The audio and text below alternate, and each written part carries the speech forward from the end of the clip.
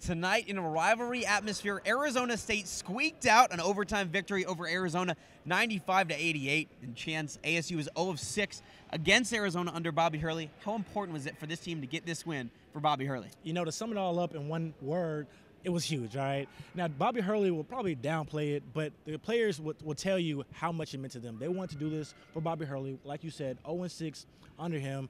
And, you know, they finally got it done, and we'll see if they can do it again in Tucson later on in the season. And some of ASU's biggest stars shine tonight. Remy Martin, 31 points, 8 assists. Zylan Cheatham, 11 points, but 22 rebounds. And then Rob Edwards, 19 points. How did ASU's biggest stars shine when it mattered most? Man, how good was Remy Martin tonight?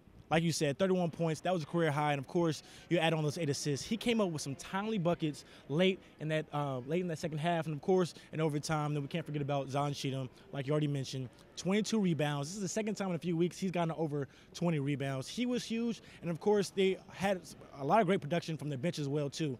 Dort, 15 points. Rob Edwards, 19 points. Some huge threes in that game as well. So overall, it was a good team victory. And after what seemed like a very demoralizing loss on the road to Stanford a couple weeks ago, this ASU team has won 4 of its past 5 games. If ASU can maintain this level of play, can the Sun Devils win the Pac-12?